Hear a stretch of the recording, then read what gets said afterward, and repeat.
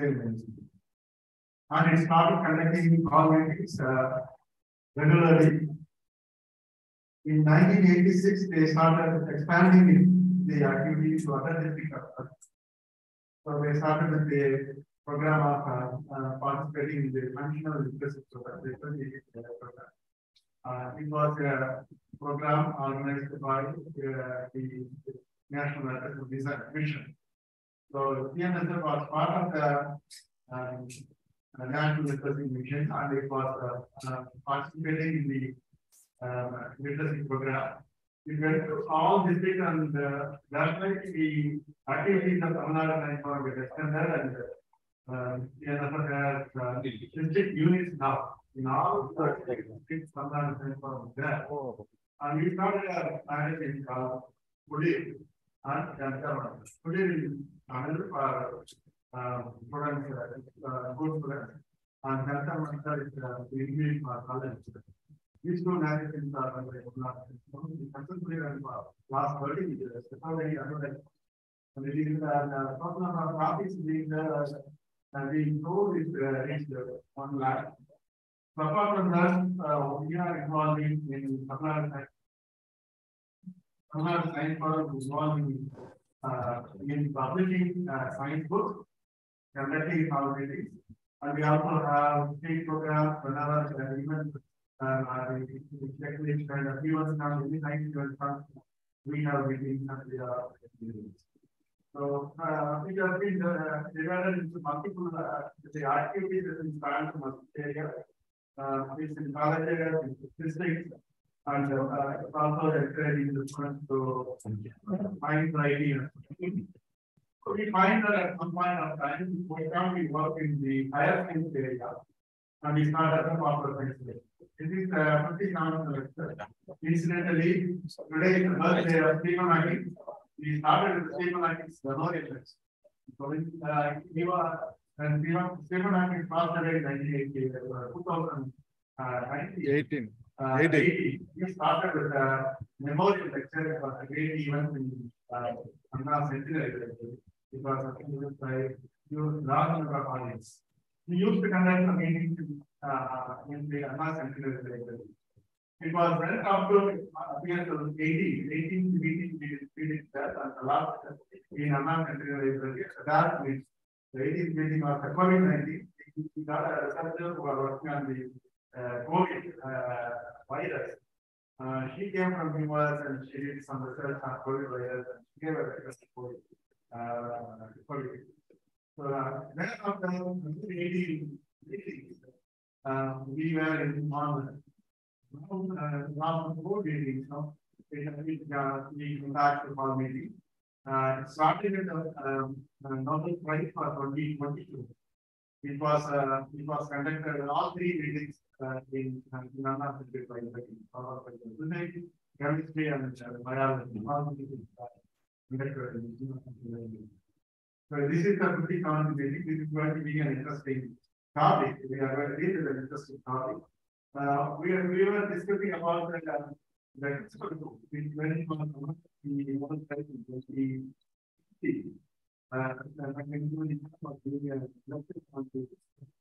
Now he has come again to talk about another development. Using the gene editing technology, the patient in the UK was cured with the gene editing technology, the Lymphoblastic leukemia.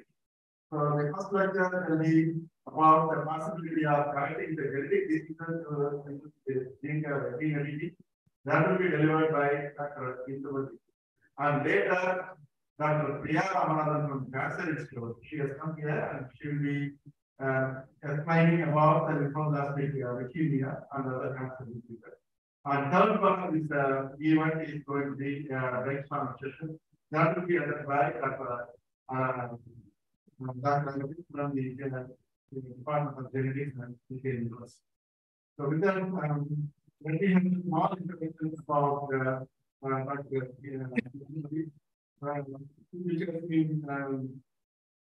which has been posted in my mail, many of you are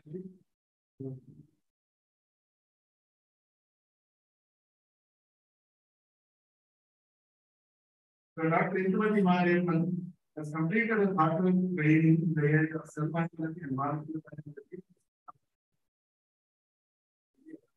in the year 2005.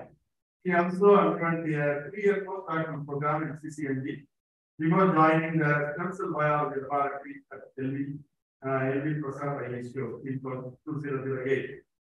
Dr. Mariappan's research field is focused on the basic and translational research efforts towards addressing the problem of retinal and corneal disease using the different sources of adult and pluripotent stem cells. The team is currently exploring the applications of the induced pluripotent stem cells and later genome them, understanding various mechanisms leading to the retinal pathology. The team is also engaged in translational research to develop stem cell-based therapies for retinal dystrophic condition. He has made a significant contribution in the field of iPSC research and one of the first to generate 3D corneal and retinal organoids in the dish. Apart from stem the team works with various animal models such as mice, rats, and zebrafish in basic research studies and for pre-clinical evaluations. So over the course of the career at the Mariappan system findings in animals and various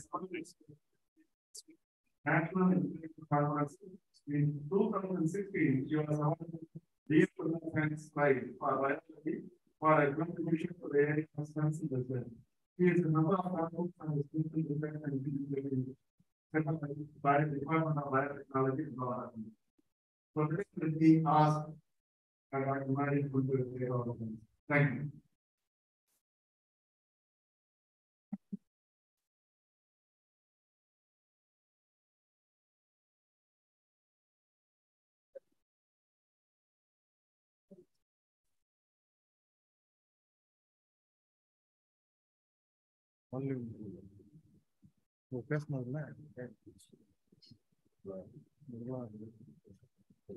Not able to hear you, ma'am. Can you hear me now? Yes, ma'am. Okay. Let me share my slides. Yes, please.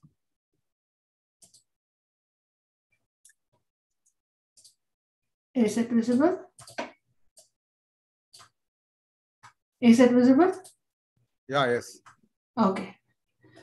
Very good evening, everyone. And it's my pleasure to share some of our understanding about what gene editing is and how it can be applied for the betterment of, for the treatment of human diseases. So I would have liked to join there in person and to see the audience after a long time. And I think I've given a similar talk 1 year back. I was actually looking forward to be there and present this talk today, but unfortunately I had to join online this time again. But anyways, I'm looking forward for some fruitful discussions today. So without wasting any time, let me thank Dr. Vijayan, Mr. Vijayan for roping me for this presentation once again. And thanks to all the TNSF committee members and organizers for today's meeting.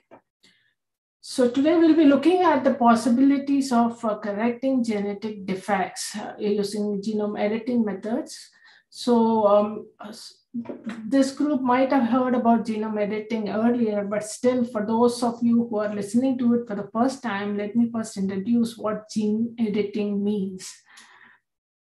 So when we talk about gene editing, it's editing some errors in the DNA, which are either inherited or while the embryo is being developing or the child is being formed in the womb, some errors could accumulate, and these errors can lead to some physiological defects and thereby organ failure or some diseases. So these mutations, so far we really didn't had any major ways of dealing with them unless in the recent past gene therapy and cell therapy has been explored. But now with the advent of genome editing, it is now possible to intervene right at the DNA level and to correct these mutations. So how is it done? It is by cutting and pasting, just like how in a Word document you have errors being typed in. You use an erase bar to erase, or use a backspace to go and remove the defective part or the error part and then replace it with the correct statement. It works exactly the same. It's just that it works at the molecular level and you're dealing with DNA, and there are enzymes which does the cutting and pasting job. So cutting have to be specific, because we have to go tell the system where to correct, because where the mutation is present, for which we need to know the information about which gene is affected and exactly which locus the particular error is present in the genome. So, and this have to be decided for the editing system to work. And then how to do the cut. Cutting is, for editing, you have a scissors and a molecular scissors, which are nothing but a nuclease which cuts the DNA. And this cut is then corrected by the endogenous repair machinery, which I'll talk to you a little later. So this was first, there are several scientists who worked on this, and two major contributors are Professor Jennifer Dorner from University of California, Berkeley, and Emmanuel Charpentier from Max Planck Institute for Infectious Biology, Berlin. So they were awarded the Nobel Prize in 2020 for this discovery. And ever since, this two group have made the CRISPR editing system very simple in such a way that it can be easily done in any molecular biology lab for doing such editing and correcting functions. So these are the two people who have invented this. So where did it come from? It actually came from an age-old bacterial system, the archaebacteria, we call it archaebacteria. So these bacteria use this mechanism, the CRISPR machinery, as an adaptive defense mechanism against invading viral pathogens. So whenever a virus comes and infects a bacteria, so the viral genome enters the cell, and then the first time the bacteria encounters the viral pathogen, so the genome of the pathogen is chopped into smaller pieces because the residual, the genome is copied in small pieces and then is incorporated with the genome of the bacteria. Because we should understand that the bacteria replicates, divides and makes more copies every 30 minutes. So within 30 minutes time window, it should have a machinery that will recognize the pathogen and kill and eliminate the pathogen quickly. So otherwise the pathogen will, the viral will multiply and then it will damage the entire bacteria. So it keeps this as a memory. It incorporates small pieces of the past infections of the virus into its genome, and this locus is called the CRISPR locus. And this, when the bacteria recognizes or gets infected with the viral pathogen the second time, it immediately recognizes, because this locus gets transcribed and then the small RNAs are produced, and this RNA will be exactly complementary to the viral genome it binds to. And when an RNA and DNA hybrid forms, then this gets cleared off by the enzymes called the Cas proteins, which are also part of the system. And thereby it immediately chops the viral pathogen into smaller pieces and then disables them. So this is a mechanism which was developmentally, evolutionarily conserved and in many of the archaea species. And the two scientists and many others who are working in the CRISPR area have developed this technology in such a way that the small memory piece of DNA can be any DNA. Say, in case if we are going to aim to edit the globin gene, which causes sickle cell anemia, there is a mutation in the gene. And if you want to target that region, a small piece of that region where the mutation is present can be used as a memory or the guide DNA to target the system to the gene for editing purposes. So that is how the system has evolved. So it is basically a two-part system. You have an RNA component, and this RNA component has the guide. Guide is nothing but just a 20-21 base pair long region, which is exactly complement to the region where we have to target the CRISPRs to go and cut and cleave and edit. So this can be engineered, and there are other parts of the RNA which are also helps in the guiding process. So now we have ready commercially available vectors, which comes ready-made clone, all of these parts already available in the vector system, whereas only thing that we need to introduce is to design the exact target site, which is complementary to the region of interest. And once the RNA is introduced, it goes search the entire genome. You have 3 billion bases. It has to find the exact target, and then it goes base pairs, and you have an RNA DNA hybrid that is formed. And the Cas protein sits here, and this acts as a molecular scissor because it's a nuclease. It cuts the genomic DNA into 2 pieces and cleaves. So once the cleavage happens, so the CRISPR doesn't do anything. The only job the CRISPR does is to recognize the target and recruit the Cas protein and create a damage or the localized DNA break. And this break will be healed or repaired by the endogenous repair machinery. So repair process happens in 2 different ways, which is called a non-homologous end joining, wherein the ends have to be somehow repaired and healed. You can't afford to have open-ended DNA, breaks in the DNA, which can destabilize the entire genome. So immediately the quick response is to just ligate the ends. In that process, there are a few bases that can be added or deleted in the genome. So this can lead to disruption of gene structure because a single base deletion or an insertion can completely change the reading frame. We know that the codon is just 3 base pair codon. So if there is 1 base change, then the whole thing gets frame shifted and the whole gene coding machinery gets changed. And this is one mechanism that is very useful, particularly if you are aiming to delete or inactivate a particular gene. Say if there is a cancer gene which is causing abnormal proliferation of the cell, we want to target the gene and inactivate it, then this machinery will be useful.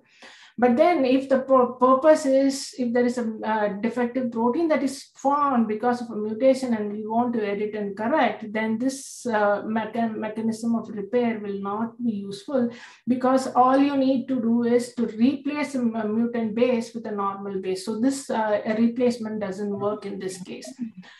Whereas in homologous recombination, normally this happens in germline cells and that are actively dividing, like in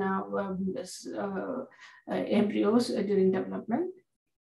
Here we know that we have 2 copies. One copy is inherited from a parent, father, another from the mother. So if there is a damage in one of the alleles, one copy of the genome, and the other copy can act as a template and serve as, can provide the right information. So there are homology arms that because the ends, the entire genome is exactly almost the same copy, and the homologous region or the identical region will serve as template, and there will be recombination that will happen. And the defective part will be copied from the other allele, and this can be repaired. So this doesn't normally work in most somatic cells. As I told you, cells that are actively dividing and stem cells, and in germline cells alone, this kind of repair mechanism works, but in other somatic cells, this mechanism occurs at very low efficiency. So this kind of repair processes really require an additional intervention wherein in a cultured system, cell culture system, what we do normally is we provide an externally a normal copy of the gene in the form of a plasmid or in the form of long oligonucleotides, which is 100 or 200 base pair long, and introduce into the cell along with the CRISPR. So when the CRISPR cuts, So it opens up the DNA and you have the normal copy which is introduced into the cell which is already there, and that will bring about recombination repair.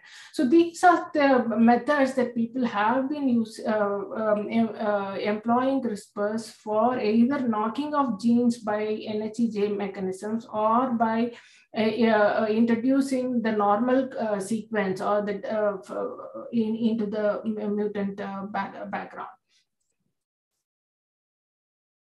Here is an example that I've been telling you. So here we have, this is our own example wherein we have a stem cell line wherein the gene we are trying to disrupt a gene called RB1 retinoblastoma gene, which causes a tumor in the eye. So very young children gets this tumor, and this is a tumor of retina. And retinal progenitors where the RB1 gene is inactivated, it proliferates abdominally and gives rise to tumor. So what we're trying to do is to understand this gene, and we wanted to create a model by disrupting this gene, and so that we can use it as a model to study retinoblastoma tumor. So here is an example. This is the wild type gene, normal copy. This sequence, whereas in the edited line, you can see that about 10 base pairs. I said there are a few base pairs can be added or deleted. Here in this case, it's 10 base pair deletion. So 10 is not a multiple of 3, therefore it will shift the frame and you create a mutant cell line. Similar thing can be done. This is in a cell line. You can do it in an animal model. You can create mutant animals by just cutting the DNA at the target site and expecting the endogenous NHEJ repair mechanism to happen so that some random base pairs can get inserted or deleted and thereby disrupt the gene of interest. So this is useful, as I told you, for creating knockouts in cell lines, in cancer tissues where you're aiming to delete or disrupt the problematic cancer gene, or in case of animals to create a disease model where you really want to study a human disease in an animal model system. So, but as I told you, if our aim is to correct a particular mutation, NHEJ doesn't help, and homology-directed repair mechanism doesn't work in most cell types, and even in those cell types where we can make it work, the efficiency is very low. So therefore, correcting gene mutations has been a bigger challenge even after CRISPR system has come in. And now in the past few years, the CRISPR-based tool system has really expanded. There are many other high fidelity editing systems and also base editing systems have come, wherein the precise mutations can be replaced by the normal sequence or normal base. So we'll talk about base editors today as the topic of today's discussion. And so these are nothing but, so the CRISPRs, I said, we look at it as a molecular scissors where you cut the DNA and then bring about whatever repair happens either by adding or deleting bases. Whereas base editors, you can consider like a pencil, it's a single base editing without even cutting the DNA. So this was developed by a group, by David Liu's group at Harvard University, and where they have adapted the CRISPR system for targeting these base editors to the desired site, but then they inactivated the nuclease protein so that it doesn't cut the DNA. They call it as a dead Cas9 in the sense that the nucleus domain is mutated so that it can only bind to the CRISPR and the DNA, the guide and the DNA, but it will not cut the DNA. So using the dead CRISPRs or nickase, a Cas9 form which can only cleave one of the strand but not the other strand, so it doesn't cause a double strand break in the DNA. So therefore, you really avoid DNA breakage, but repair can be effected by engineering the system. So how it works is, so here is the dead Cas9, it's a nickase actually, at least only one of the strand but not the other strand, so therefore it doesn't cut the DNA. you fuse it with an enzyme called deaminase. So it can be a adenine deaminase or can be a cytidine deaminase, wherein if it is a deaminase, this is an adenosine base. So here is an amine group. And there is a guide that goes and binds to the DNA at desired region, and you have a particular adenine that have to be converted or edited. Okay, so the Cas9 protein is now fused to a deaminase. It's engineered. There's no such an enzyme doesn't exist in nature, but these are engineered enzymes wherein the nucleus, which is a Cas9, is now fused to deaminase. So the adenosine base has an amine group, and this amine is now deaminated by this deaminase. So now it results in inosine. So the inosine is now when there is a nick that is created by the Cas9 nickase, and the other set stand opposite stand, and that have to be cleaved. When the cleave have to be repaired, when the polymerase comes and does the repair, it reads inosine as guanosine. Okay, so because the structure is identical, so therefore the polymerase will read the converted edited inosine as guanosine, and that will bring about an A to G conversion. And in case wherever there is a mutation that leads to a problem, this A can be converted to G. Right, so this is cut-free DNA editing system where you're really not cutting or double strand breaking the DNA, but both the double strands.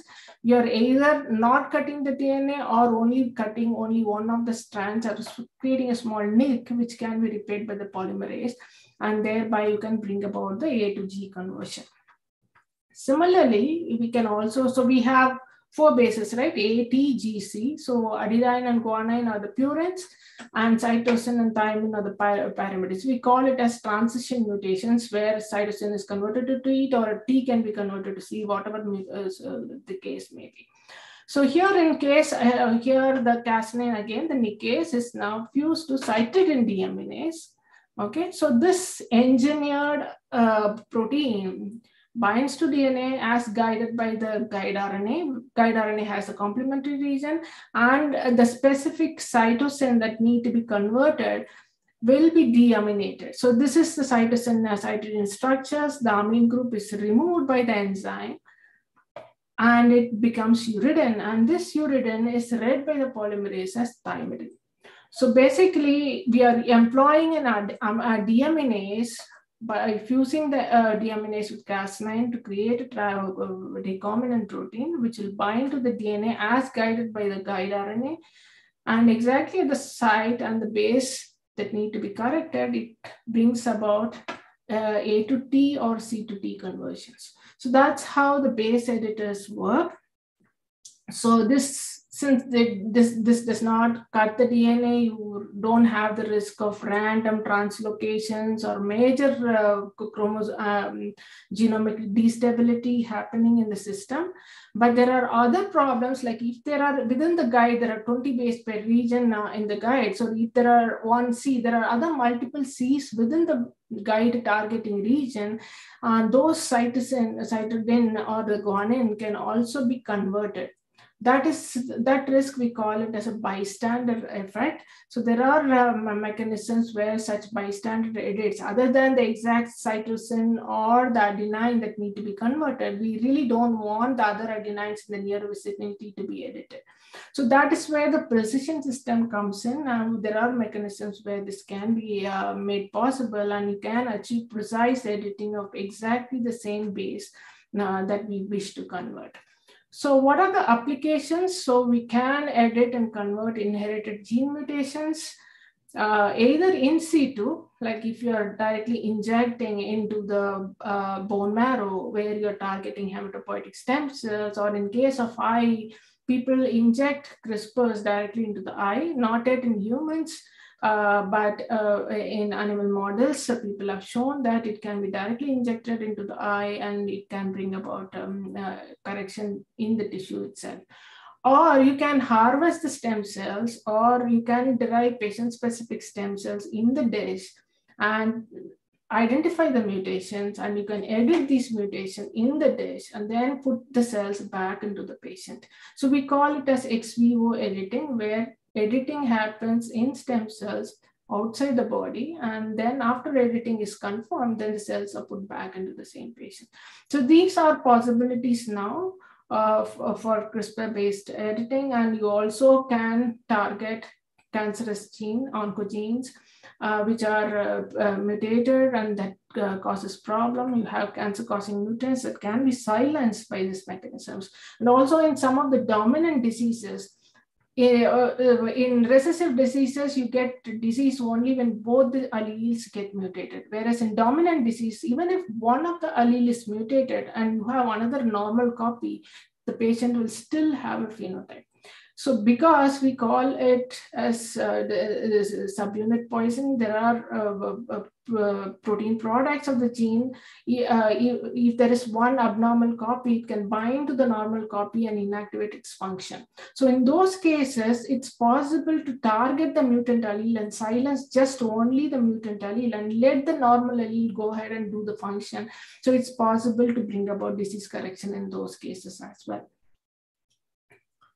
So coming to I would like to give you a few examples as to how such editing system has been employed for some of the eye diseases.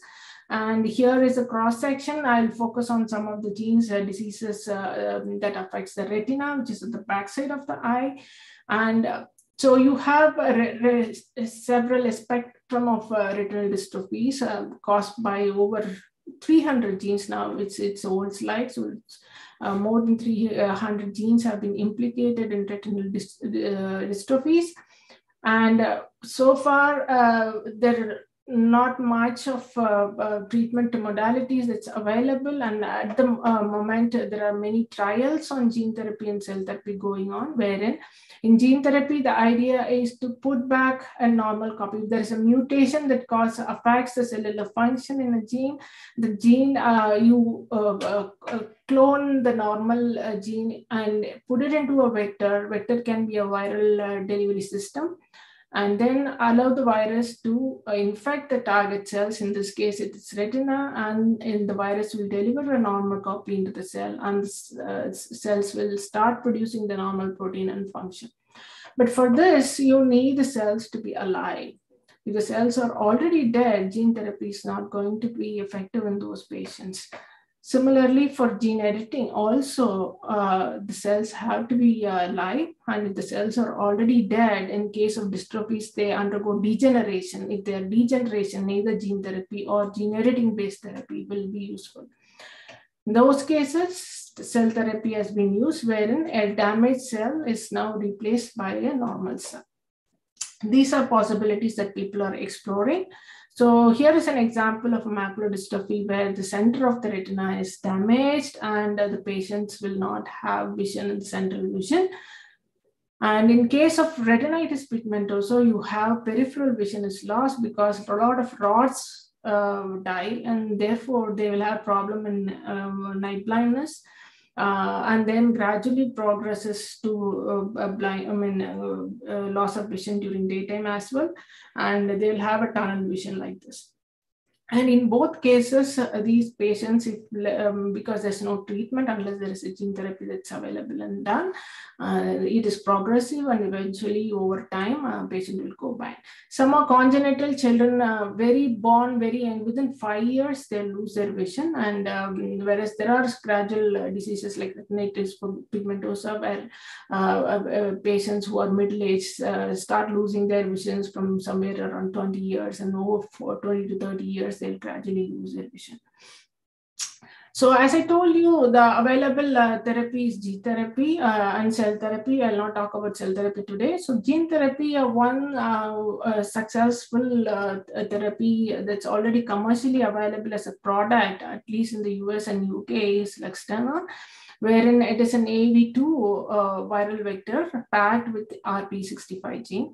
And this AAV vector system, as a virus is delivered into the subretinal space, and the virus naturally will infect the retinal cells, which are alive there, and deliver the gene copy, which is RP65. So the cells that are carrying the mutations now have both the copies are mutated and affected. Now the third copy is introduced into the cell by the virus, and that will start functioning and produce a normal protein, and then the function is restored. So this is possible, but the biggest problem is the viral vector system, delivery system is very expensive. You can see the cost that's been here. It's close to about 80 lakhs in conversion in Indian rupees for one-time treatment of both the eyes. So which becomes unaffordable for most patients in low-income countries.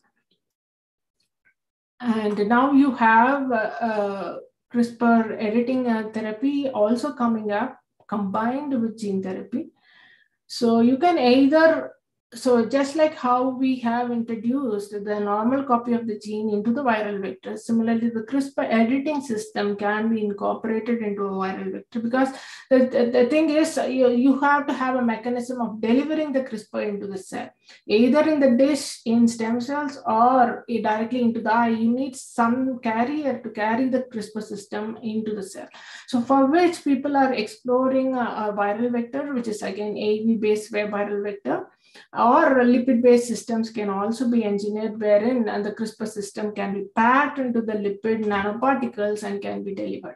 So this can be very cost-effective, unlike the AAV vector system, wherein the recombinant viral production itself is very expensive and can make the treatment unaffordable for most patients. So what either mechanisms, whether you use the lipids to deliver the CRISPR or use the virus to deliver, so you can do it in either two ways, either by directly injecting into the eye. So in this case, you are really have to have a very precise editing system. You can't have bystander effect. You can't have off-target effect. So off-target is nothing but other than the target site, elsewhere in the genome, if the CRISPR can go by chance, it can go bind and edit and create some problems in the genome, then it becomes risky for giving it directly in vivo editing. Right? So therefore, you need a very precise editing system, which need to be validated thoroughly before considering them for direct in vivo injections. The other way of doing is to take out the cells, either make cells of the patient-specific cells. In case of sickle cell, people aspirate the bone marrow, purify the CD34 positive stem cell precursors, and do the editing in them. So in our case, we make iPS cells from patients who carry mutations, and then edit the stem cells. And these stem cells can then be thoroughly evaluated for desired edits and absence of off-target edits. In case of base editing, any bystander edit, if it is there, these can be thoroughly sequenced, confirmed.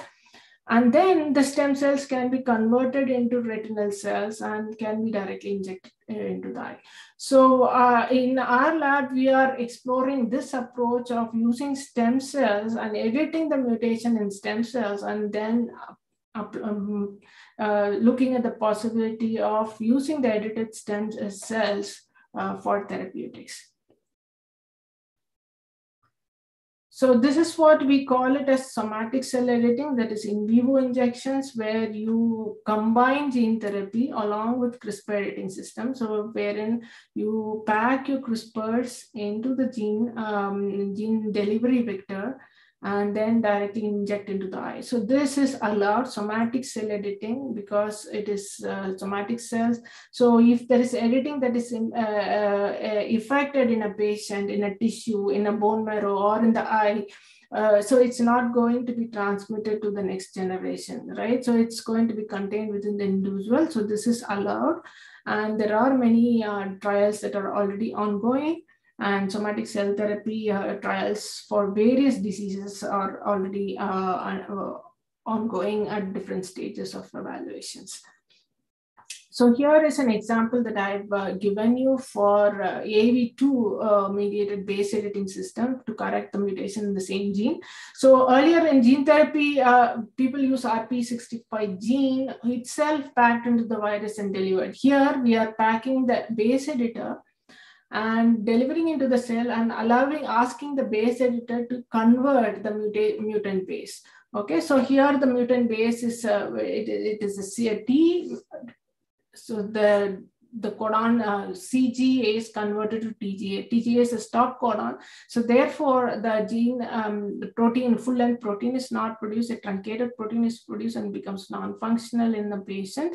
And the base editor converts the T into C. So CGA conversion is made possible. You can see that in unedited cells, you have barely any protein being expressed. So after the AAV vector has been delivered, to deliver the AB base editor, so you have a restoration of protein production after treatment. Similarly, in this case, in case of RD12 mice, here is the conarestin expression.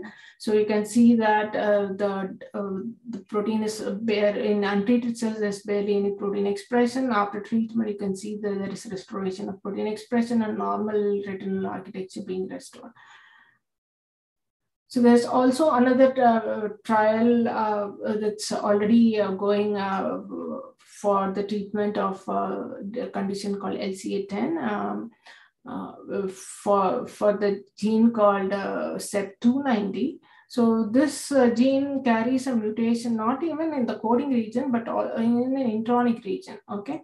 So this intronic mutation, what it does is, so it prevents the normal exon. We know that RNA, when the mature RNA is formed, you have a coding region and non-coding region. Non-coding region have to be spliced and removed. So because of this mutation, this splicing doesn't happen normally in this case, and the exon 26 to 27 splicing doesn't happen, and that is affected because of a mutation in a non-coding region. So what they have decided, done this here is they have designed 2 CRISPRs to flank this mutations and create nicks here and chop and remove this mutant bases, mutated region, so that the normal splicing of exon 26 to 27 is restored. So here they've used, they're not doing any base editing mechanisms, but they've used simple NHAGA repair mechanisms, whereas you're just cutting and removing this particular base, thereby removing the problematic mutation and restoring the normal gene function. Okay, so this has shown promise in animal studies, and they went ahead and done clinical phase 1 to study in a trial called Brilliance trial. And I think out of 12 patients, there are 14 patients were recruited, and only 2 who had homozygous mutation had shown some promising effect in this case. So I'll give you one example of base editing in our case, our own example. So here we are again looking for editing the gene RP65 in a patient. You can see the normal sequence of a patient. That TGG is the normal sequence. And this is mutated to TAG. So this is TAG is a stop codon. We all know that. And therefore a truncated protein will be produced in this case. So what we are trying to do is use an adenine base editor and convert the adenine to guanine back to normal condition. So that's what we are aiming to do. And we have designed a guide to target this region. So the desired base is at the position 8 from the distal end, 8 base pair from the distal end of the guide. Guide region is underlined here. So we are trying to edit and correct this base, but there are other areas in the near vicinity. This is what I was talking about, bystander effect, right? So if any of the other A's in the near vicinity within the guide target region gets edited, then you have problems. So you can create other mutations also, right? So when we analyze, so we have done this in an ex vivo setup wherein you have patient-specific stem cells, and you introduce the base editor into the stem cells, and you screen the stem cells which are edited for the desired conversion wave has happened or not. So here is the analysis results. You can see that we could achieve about 62% conversion, right conversion at the target size. A8 position is converted, 62% of the cells got correctly edited. And out of the 62% edit efficiency, none of the edit has happened in any other bystander effect. So you have 8, 9, 10, 11, and 12 A's have been looked at. None of the sequence got edited at the bystander effect. So you have precise target specific edit could be achieved in 62% of the cells. Okay, so but there are groups that have shown similar studies and shown that even if you could achieve 10 to 15 or somewhere in the range of 10 to 20% edit efficiency, you could produce some physiologically effective levels of protein expression being restored, and that can restore the function of the cell. So, and we could, from the edited pool, we could also screen for colonies, clones of cells, which are just exactly edited, so that they will have 100%. Every cell in the clone carries only the edited cells. So this is possible in the stem ex vivo editing mechanisms. Whereas when you're directly injecting into the eye or any tissue or into bone marrow, the edit efficiency matters. So at least so the consensus is that about even if you could achieve about 10 to 20% efficiency, it's possible depending on the genetic mutations that are involved to achieve physiological restoration of physiological functions. So here is a sequence analysis that I've shown you. This is in the patient line where you have the mutation TAG. And you can see that in the pure clone, where every cell is edited, carries the right edit, you see that you can see the complete conversion of TAG to TGG. It's not a pool analysis, so you have some cells which are edited, some cells which are unedited. If you have a clone cells being picked up and expanded, and you can have a complete restoration of corrected gene mutations. Similar thing has been done for sickle cell disease as well. Sickle cells, you have a mutation in the globin gene, and wherein GTG in the GTG codon, the T is the mutant base, and this is converted to A. So the GTG to GAG conversion will restore the sickle cell disease.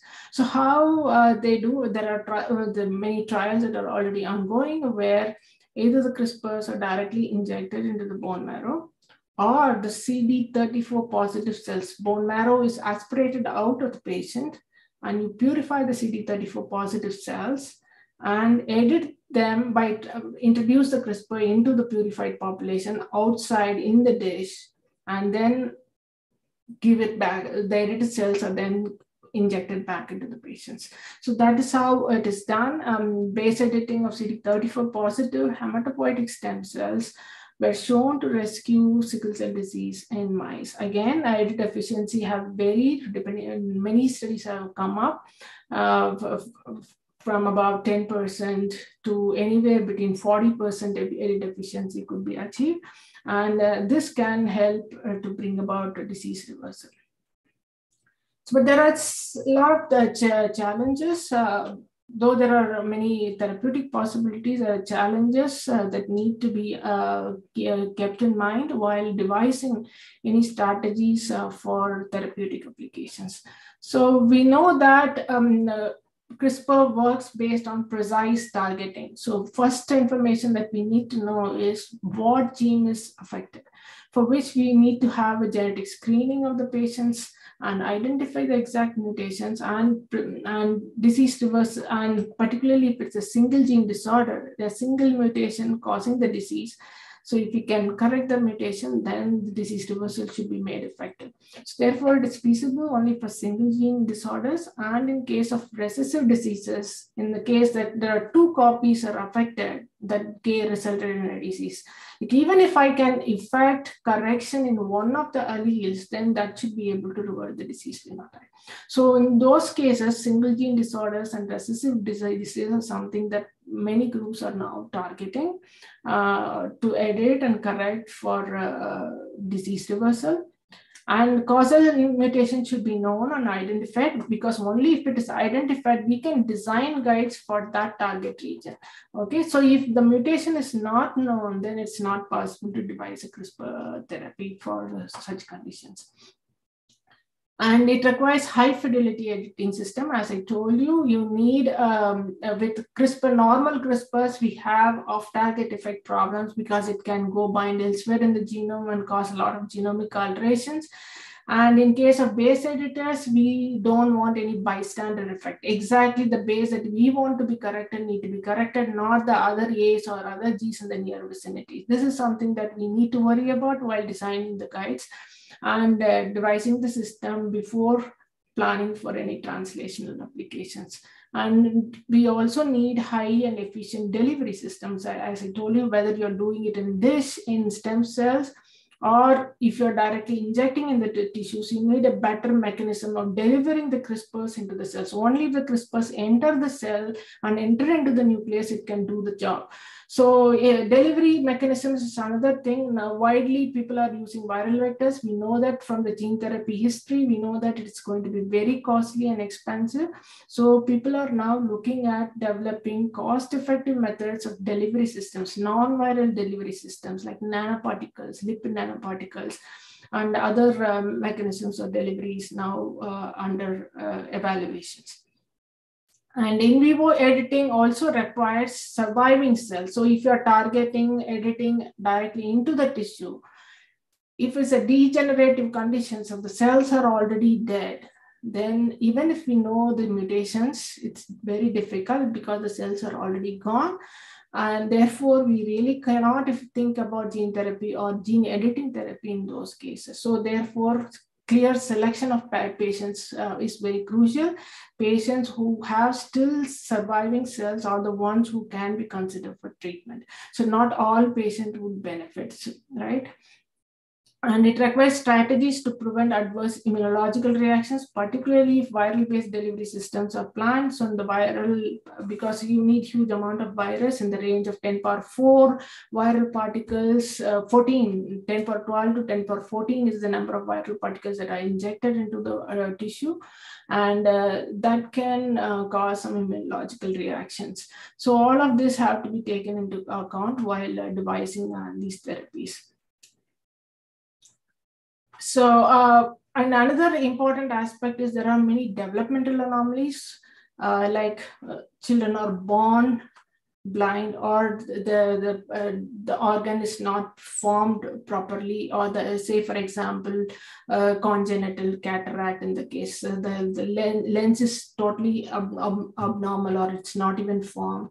There's no cornea being formed. Retina is totally underdeveloped. So in those cases, because the tissue itself is underdeveloped, you really can't do anything about those patients, because whatever interventions has to happen during development itself when the tissue is being formed. So if intervention is not done at that stage and the tissue is not normally formed, we really can't revert the whole process. So in those conditions, which are developmental anomalies, it's very difficult to intervene. In that case, it has to be intervened at the embryonic stage, but embryonic editing or correction is at this moment, it's not possible because it's totally restricted. It's prohibited by law.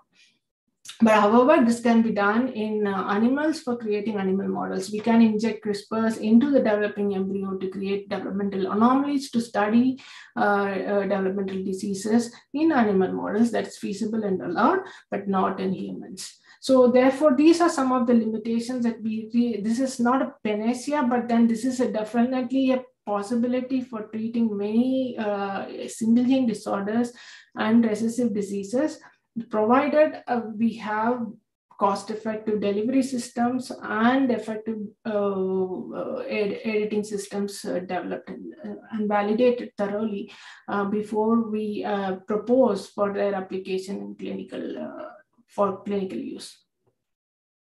So with that, I will stop and I will take any questions from the audience.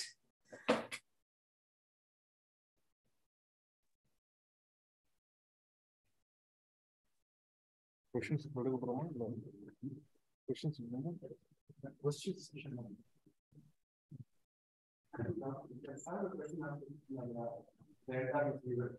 so let us move to the session on the Lymphoblastic leukemia. That is by then the third session is going to be our brainstorming session. In which now we can encourage questions and we can answer. Yes. So before that, let me introduce Priya. She is known as she has been delivering he has a lecture on the Nobel Prize in 2019, 2018. Indumathi ma'am, you can stop sharing. We can take the question last. She is associate professor in the Cancer Institute, Chennai. She has been working on the field of cancer immunotherapy for the past 15 years, and she also has been developed the therapeutics vaccine therapy program in the country for cervical cancer session and test the same in the phase 1 trial. The same is now being extended to the phase 2. She is currently working in the same along with the therapeutics vaccine program using recombinant SPAG94 SPAG9 which was discovered as a tumor-associated protein. It's published in a number of papers related to the cancer immunotherapy, injections and genetics vaccine in particular as well as immune suppression in cancer, exploring the immunotherapeutic option for other cancers in crucial interest. Thank you. One moment, okay?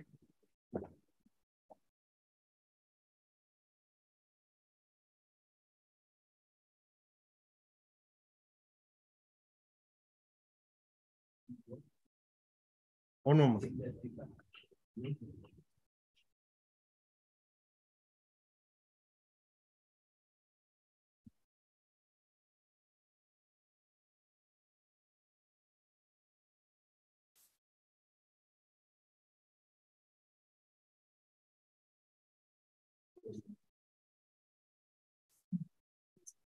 Yeah.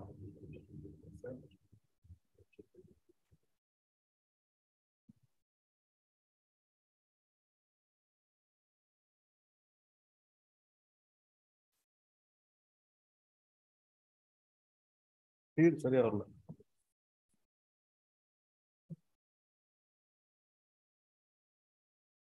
சரியா வரல.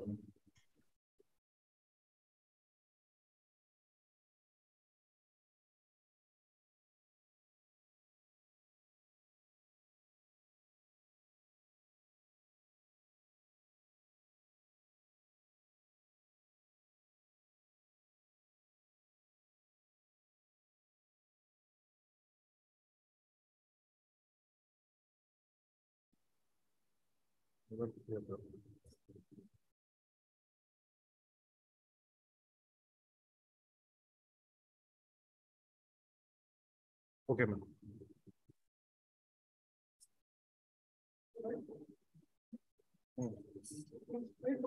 போடுங்க. கொஞ்சம் இதுல போடுங்க. Focus அதுல போடுங்க.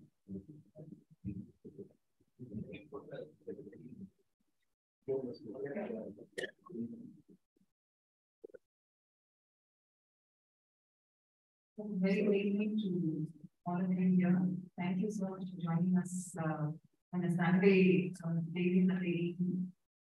That there are so many enthusiasts who are willing to come and attend these lectures, both offline and online, really gives us a lot of motivation.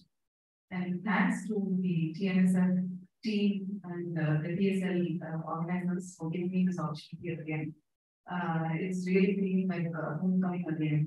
And what really motivated me to really accept Vijay's invitation, despite not being an expert in leukemia, it's the fact that Dr. Indu was speaking before me, and she was going to touch on base editing, and I'm very much familiar with the work that she's done phenomenally in Hyderabad.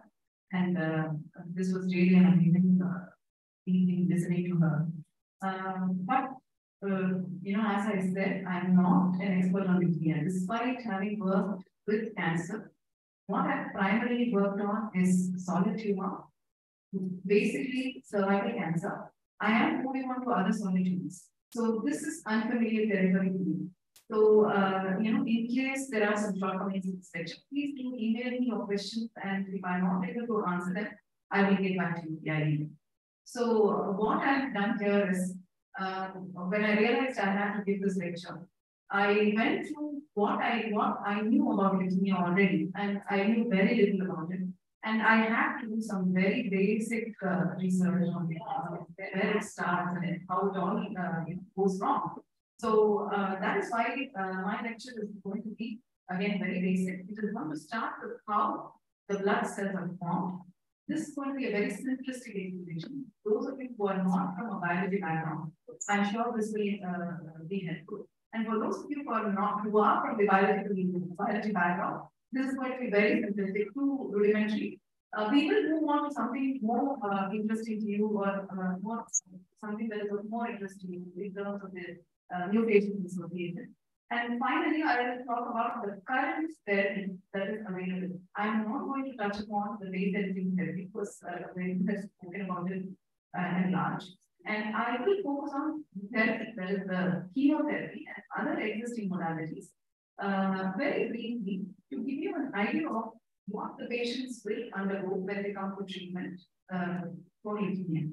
So that will itself give you an idea of how the current modalities of treatment are short, and that is where we take off the base editing, cellular therapy. So that starts off from where my lecture ends. So sequentially, if you see, I should have given you a primer, and then Dr. Induced talk about giving you a lot more clarity. But since she spoke first and she has already given you an understanding of how base editing works, I am just hoping to give you a primer on what leukemia is and how it develops. So,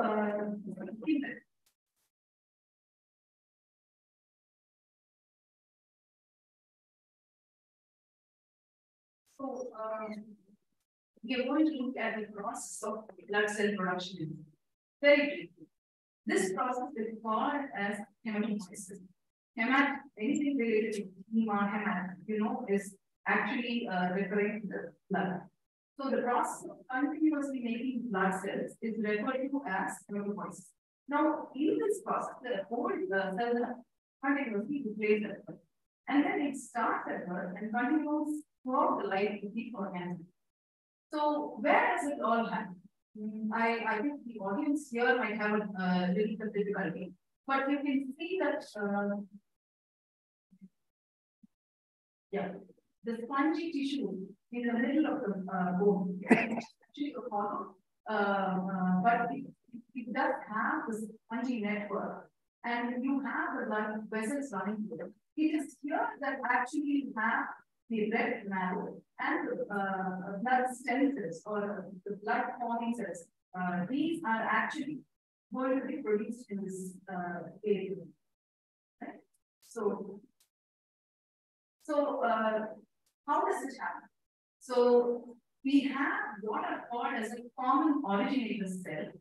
This is called as a hematopoietic stem cell. I'm sure most of you here are familiar, even if you're not from biology background, heard of this term called hematopoietic stem cell, or HSC, which can develop into different types of blood cells. So you have a common originator cell, which then differentiates into different cell types of the blood. So you have the hematopoietic stem cell, which has a few genes turned on and off. So this genetic switching happens within the marrow, and as this the switching progresses, you have the cell developing into the next precursor cell. So this is where I use the term precursor, because it is still not committed to form a particular cell type.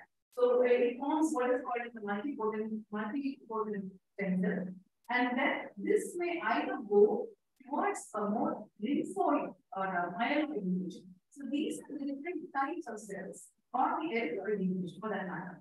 So we have heard of the blood cell compartment. We know that.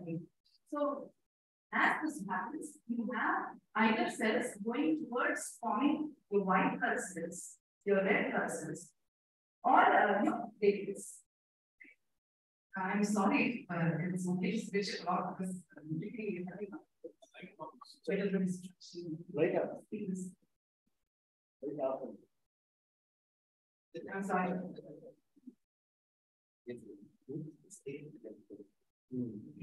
So if you can see this picture, at every point you will be you can see that it is called as a multipotent stem cell or as a progenitor cell. So when it becomes or when it gets genetically switched on and off towards a particular lineage by either a lymphoid or a myeloid lineage, you call it as a progenitor cell. Because there's still a few more steps for this particular cell to go. Because there are more types of WBB that is the white color cell. You can either have the T lymphocytes or the B lymphocytes or the NK cells. So these are the various types of lymphocytes that they form. And again, if you look at the myeloid progenitor compartment, you can become what are called as granulocytes, right? You have the eosinophils, the neutrophils, the basophils, and you have what are called the platelets also coming from the cells which are coming to the myeloid progenitor lineage. So these cells, why I'm insisting that we pay attention to this is because when we come or when we discuss about cancer, we will look at defects that can happen at every stage, right? So as I was saying, hematopoietic stem cell first becomes a precursor of multipotent cell. At this stage, it is called blast. So when we refer to lymphoblastic leukemia, the connotation of the word is really negative, but it is not so. Blast is actually a regular cell that is a precursor cell. It's more of an immature cell, right? So how does this precursor cell will actually go to several cell divisions? So that itself will give you the indication that these cells are self-renewing. So they can undergo cell division several times and move towards a coming environment. Right? And this takes several steps. A particular cell becomes fully mature. So till then, the new cells are referred to as immature. So most cells will need to travel once the lineage coming is completed. Once the lymphoblast then becomes a proper lymphocyte with a specific set of genes turned on, if it commits to a B cell type or any other B lymphocyte cell type, it will mature within the bone marrow. But if it gets reprogrammed or it gets programmed towards becoming a B, then it will travel out of the marrow, reach the thymus, and hence the name T lymphocyte, and there it will undergo maturation, right? So most of the cells here, you can see the hematopoietic stem cell, which becomes which gets committed towards the lymphoid progenitor or precursor, will differentiate or mature into a B cell or a T cell or NK cell. All of these will be based on the genetics switches that are turned on or off, right? So when it becomes committed towards myeloid lineage, you can expect cells of the granulocyte type, where you see the nucleus is polymorph, right? So you have the nucleus, these are the basophils, and you have even the dendritic cells and the mast cells, all of which form the granulocyte or the myeloid lineage. The monocytes are not here, unfortunately, in circulation, they are called as monocytes. Once they enter tissue, they will become macrophages, right? And or the HSC has the ability to form the erythroid progenitor, which will then become iPSCs. So when erythropoiesis have red blood cells produced, when leukocytes have white blood cells, and later term is called as thrombopoiesis. So how long does this take? We know it is a continuous cell renewal process. Red blood cells are draining every 120 days. And white blood cells, I was actually surprised because we have been taught that they survive for a number of days. But I was surprised to know that some of them survive just a few hours, but some of them work for a few days. And the aspect of memory, remembering information, becomes very vital to the white blood cells. And their survival again is dictated by the pressures that the organism will face in terms of infection. So platelets survive for about 5 minutes. The specific types of hematopoiesis, as I had said before, these are the 3 types. So what happens when there's a problem with hematopoiesis? So does it always be cancer or hormone? So certain conditions, even certain environmental exposures from physical factors, radiation, or certain types of medication can interfere with this hematopoietic process. So we have very commonly encountered the term anemia, where the red blood cells are moving in number, and this will automatically reduce the oxygen carrying capacity of the individual. So this will lead to a lot of fatigue, and the general quantity medically compromised. But it is not fatal and can be corrected unless there is going to be a genetic anomaly or genetic defect, which is going to be difficult to correct. But if there are too many bloods, this happens. So you have erythrocytosis. Sometimes it's mild and can be reversed, whereby there are too many bloods, too many RBCs. Your blood becomes thick, quite obviously. Right? So in very extreme cases like polycythemia vera, you have blood bleeding. It can lead to fatal strokes because of the formation of clots. Right? So that is one thing. This is about too many cells being there without actually there being blood cancer. So again, for platelets, if there are it's called thrombocytopenia, what happens is that you don't have clot formation. So when you're not going to do this, you just keep bleeding. So this is the problem. Again, patients will be transferred with platelets once the infusion is done. Then yes, up to a certain number of days, they can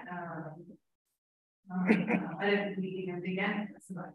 So there are such stopgap measures that are available. So again, this a problem, a recurrent problem in patients who have genetic anomalies.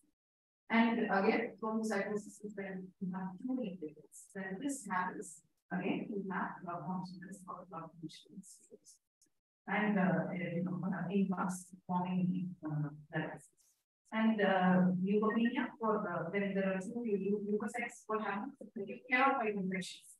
You become simply prone to too many infections and the general bleeding of disease. And if there are too many white blood cells, it causes leukocyte inflammation. Again, it may be due to an infection whereby your body is fighting by the white blood cells or the leukocytes. However, when there is a persistent high white blood cell number without a recurring infection plausible reason, then the physician will start to look at the possibility of a disorder like this. So, as we know, cancer is just an uncontrolled proliferation of the normal cells. They have undergone certain changes to kind of make themselves special compared to the cells, their neighbors, cellular neighbors, which allows them to keep dividing uncontrollably, thereby causing cancer. So this definition can also be extrapolated to your blood cancer types. So what the types that are known to us is leukemia, lymphoma, and myeloma. So all these three different types of blood cancers arise due to their errors in genetic information of the blood. Again, as you have who are familiar with the types of risks associated with, say, for example, similarly, there are other non-hereditary risk factors which can cause these types of cancers. We will be looking at these as well as small risk of inheritance. And the consequence of this, what happens, if you can recall the stages of development where you have progeny cells which are not fully mature, the genetic mutations will start accumulating. So these cells, if you recall, are not fully mature. They are still immature cells. And as a result of this, these mutations, they stop becoming committed towards either the lymphocyte or myelocyte. They did start, they have not lost is the ability to keep proliferating. Because it is revolving where I tell you what happens. So the normal process of proliferation itself is hijacked because of the genetic aberration that accumulate in these progenitor cells. And as a result of this, nearly every hematopoietic process can be using cancer type. So we are now going to look more specifically at leukemias. So leukemias can occur, again, it's a type of blood disorder, which is happening in circulation. Whereas lymphoma is more confined to your organs called lymphoid, secondary lymphoid organs. As a result of which you do not have a presence of the lymphoma in the bone marrow. So leukemias are very, very different from lymphomas because of the fact that the bone marrow is involved in these cancers in the development of leukemia. So they can occur either in the lymphocytes or in the myelocytes. Either type of leukemia, either lymphocytic or myelocytic, can be observed whereby it progresses rapidly and the affected cells are immature and they are unable to serve the purpose. The purpose here being fighting infections, because that is what the white blood cell compartment can do. And because they are immature, their antigen recognition as well as response to antigen, which is basically an inflammation or a cytotoxic response, both of these will not be happening. So because of this, they lose capabilities. It can also be chronic, which progresses more slowly, and you have more little more differentiated cells. Unfortunately, because of the genetic aberrations that are already present and have committed them towards a cancerous cell type, they are unable to again carry out their functions properly. So although chronic leukemias are slowly progressing, they do actually do not function properly. So compared to the other diseases. So how do we actually define them? Because we categorize them as acute and chronic. These are a very heterogeneous type of cancer with patterns of occurrence differing by age. If you look at age, sex, racial as well as ethnic difference will influence the type of leukemias actually. If you see ALL has the highest incidence in children with the median age being 2 to 4, it's a very shocking to me. And I think the recent base editing that was done for the people when Alice, I think she was 13 years old and she was suffering from leukemia. So mostly children are victims of ALL, and CLL is also that unfortunately it is rare in the age of 24. The contrast you see between ALL and CLL is huge. This is a cancer more concerned or more found among the elderly, whereas the CML, if you should be getting this data from the American Society of Pathology, and they saw that the African Americans were more prone to CML compared to Caucasians.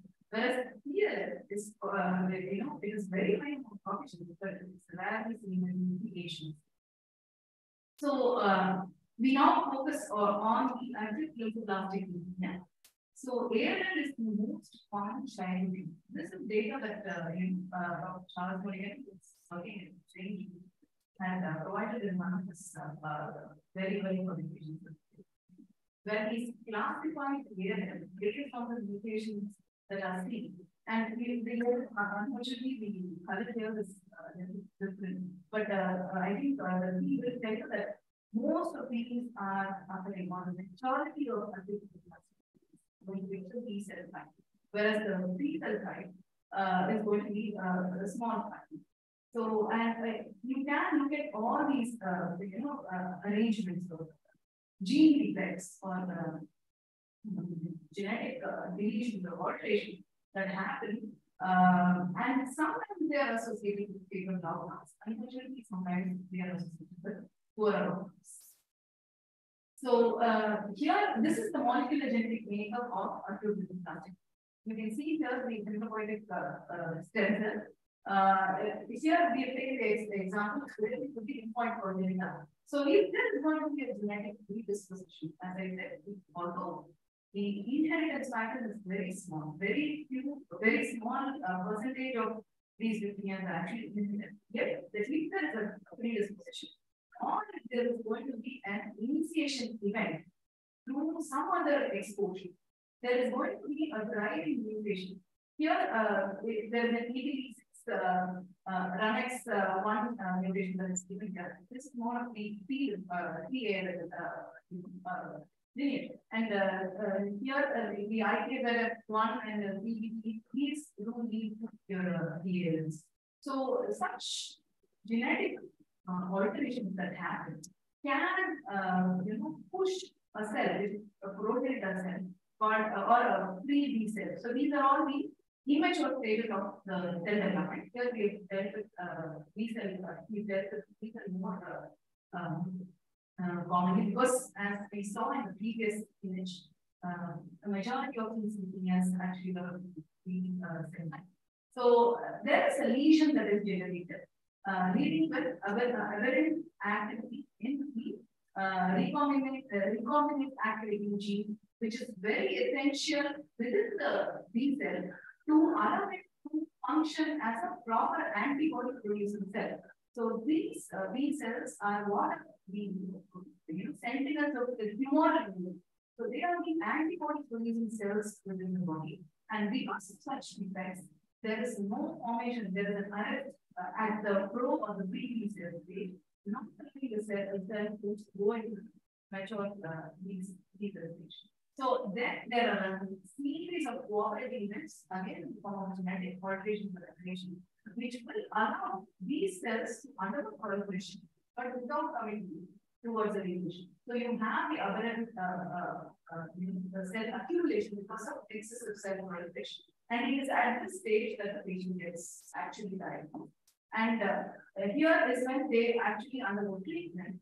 But again, chemotherapy is not a solution with a treatment which can cure all the cells. So it may impose what is called as a selective operation, whereby it targets those cells which are dividing very rapidly, but leaving those cells which are actually slow in their cell division process, thereby putting an artificial selection pressure, eliminating all fast growing cells, and allowing the slow growing cells to catch up and again form. So this is called as a relapse. So again, the vein of cancer is where a patient actually is, never sure if the disease has completely been cured or if it may come back.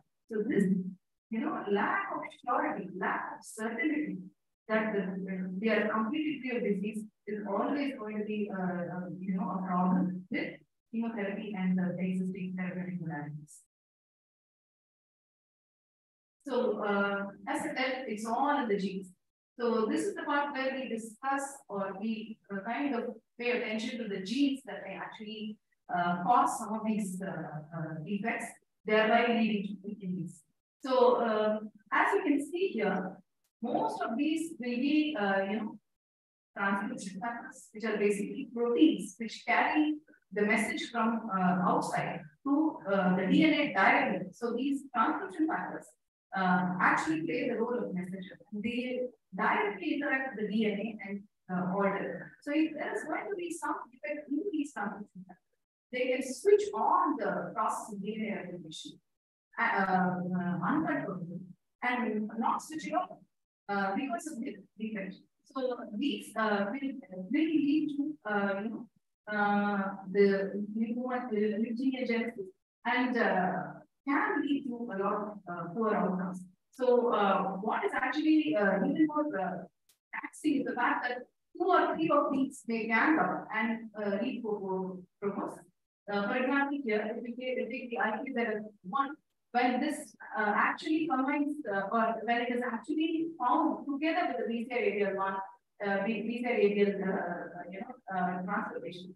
It has a poor prognosis. Now, what is the area? This is actually a very famous chromosomal transformation, where chromosome 9 and 22 swap their DNA, giving rise to a kind of chimeric protein, tyrosine kinase. And this chromosome, this new entity is called as the fingernail. So this fingernail chromosome is something that is present very commonly in chronic viruses, but it is also associated with acute. And when this gene, when this transcription factor gets combined with this, then the patient's ability to fight the disease becomes very limited. Despite there being a treatment option which directly targets this detailed radial transcription, it still will reduce their progress, their chances of survival. And these are all the downstream signaling pathways which will allow the cell to commit towards the particular lineage, which they committed, as a result of which they will be committed towards a specific lineage and lose their ability to fight infection. Right? So this is what this is going here in TL. If you're familiar with a modern sequencing technology called the whole gene sequencing, which is replaced more traditional approaches that might have the traditional sample sequencing method.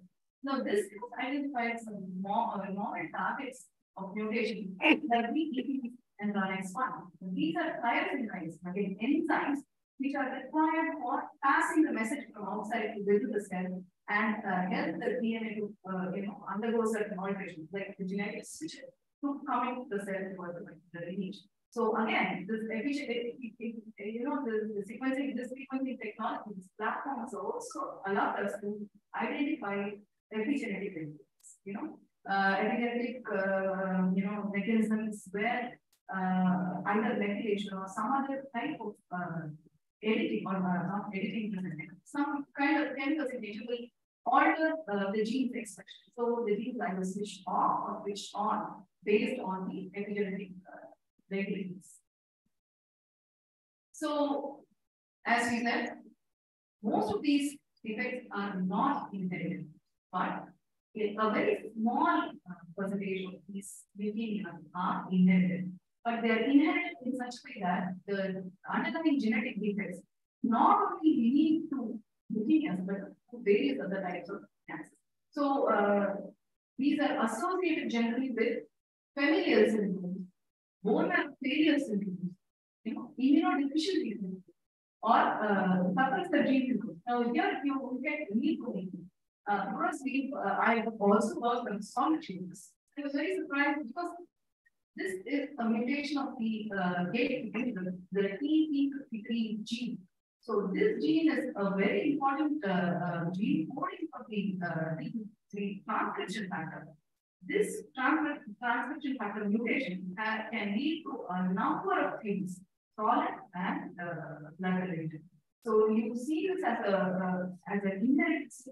A lot of our patients with breast cancer or colorectal cancer or multiple cancers, when they are tested, we find that first, in case the disease is what they will develop multiple.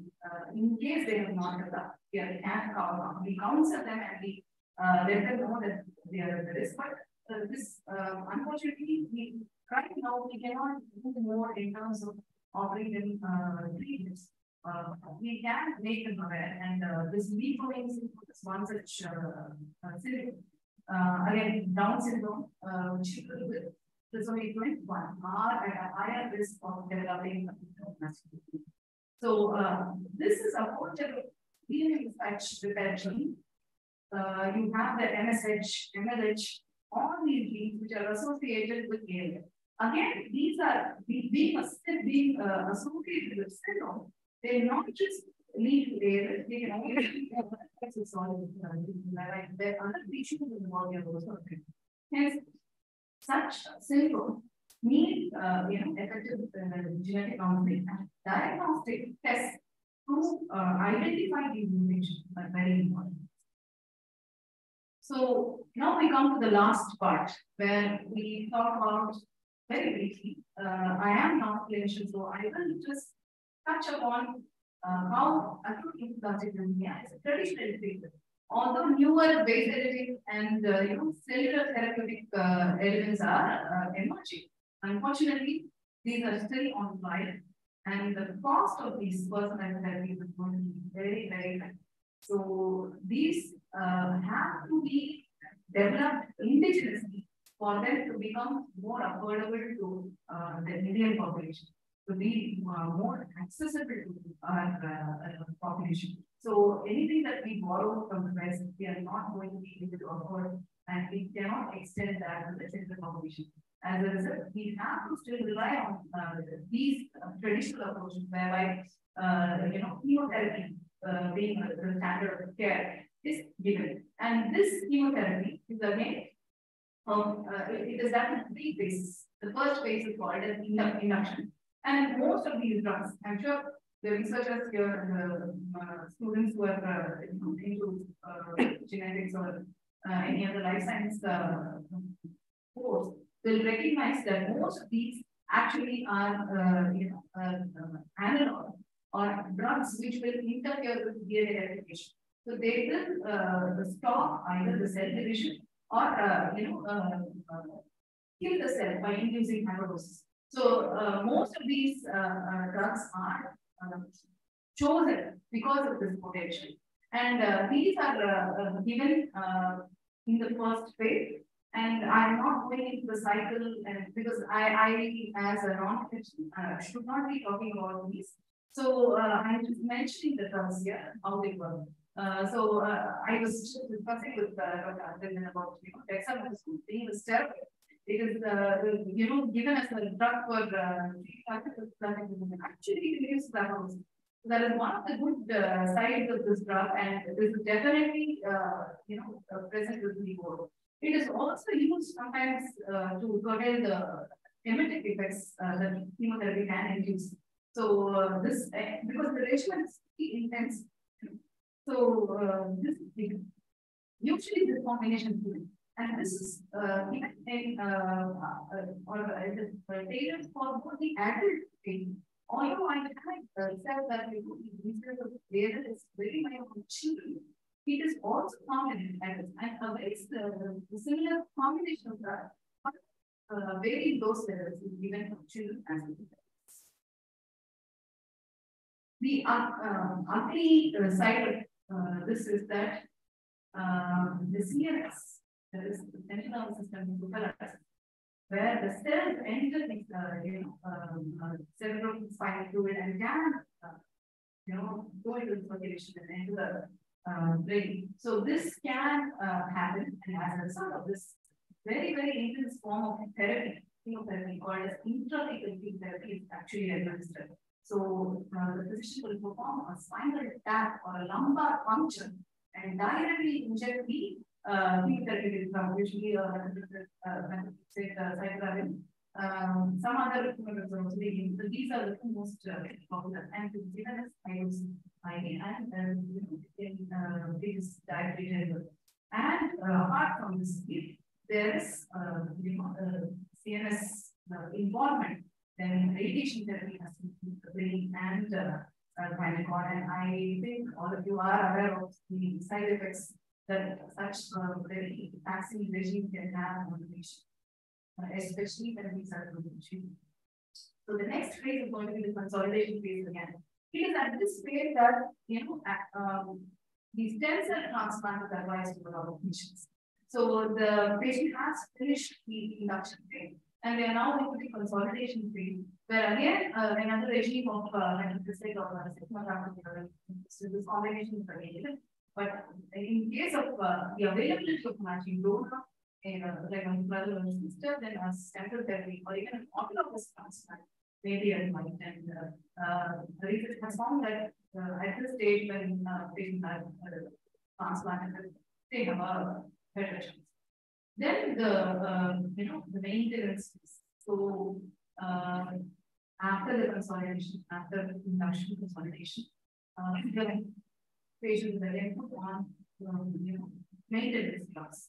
So they are allowed to participate, but at different locations, different have different time points, so which will be taken by the patient, and the patient will be monitored continuously. This process, this entire process of induction, consolidation, and maintenance will take about 2 weeks. So 2 to 3 years of patient's life is actually good. So, as I said before, the period if it is present in the area of the patient, then a more targeted mechanism of the defect is given. And even despite the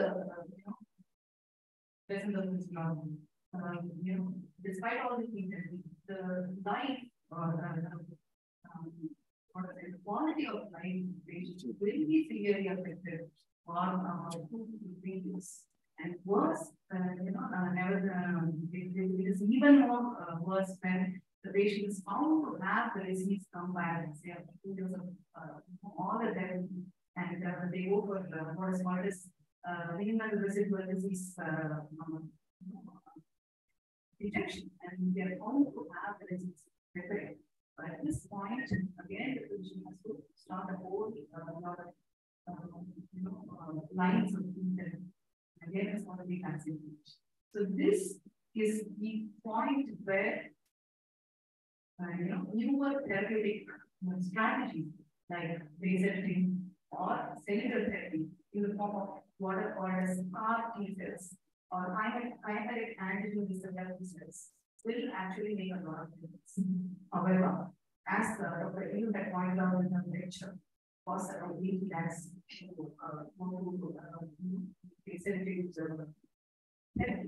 and the less said about CAR-T is better. It takes about 3-4 crores, and that is something not affordable by us. But I'm very happy that institutions like IIT Mumbai and actually have started already working on CAR-T. Dr. Ramanathan is something that has done already taken the lead in bringing it to us, and more such research groups will start on. And hopefully, we will also start working on this line so that we can bring down the cost for the patients. Maybe the patients find it will be easier with cellular therapy instead of them putting their life on hold for such intense patients only to be worried with. So this is where such novel and emerging technology, emerging therapeutic options will play a major role in terms of treatment. So I think with this, I need to raise stop because I was asked to talk on the baby. I thought I should stick to that. And Dr. Ilu has already done a fantastic job talking about how genes can be edited. So as I had shown, many of these gene defects can be targeted, and hopefully, the research will make it more focused. Choosing those genes or pathways which will not just correct the cancer, but also not harm the other normal cells. So that is another huge problem. As she was talking about bystander. So there is quite a lot of work to be done, but a lot of results are looking promising. So hopefully we'll have something there as well. Thank you.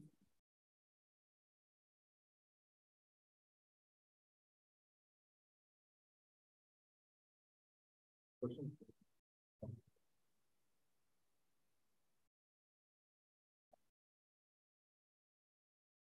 Going to be the that by Aravindhan from Genetics and Department of Biotechnology.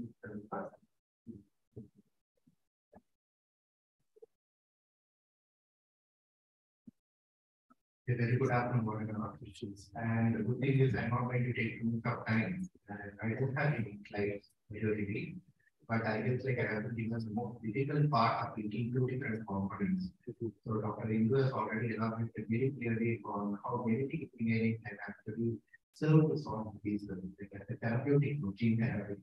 And Dr. Priya has very clearly elaborated on the difficulties which treating conditions must face. The most important one is that in the final slide, she very clearly said, even though chemotherapy and radiation are available, You know, like it doesn't work for all patients. So what do these patients do? Okay.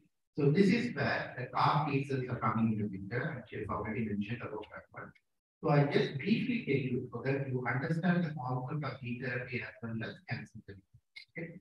So basically, as she has already elaborated, leukemia is a disease of the red cells.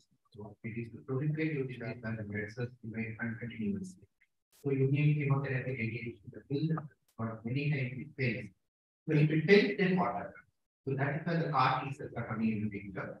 T cells are basically protective cells, which can confer protection against cancer. They are important. We are already having those T cells.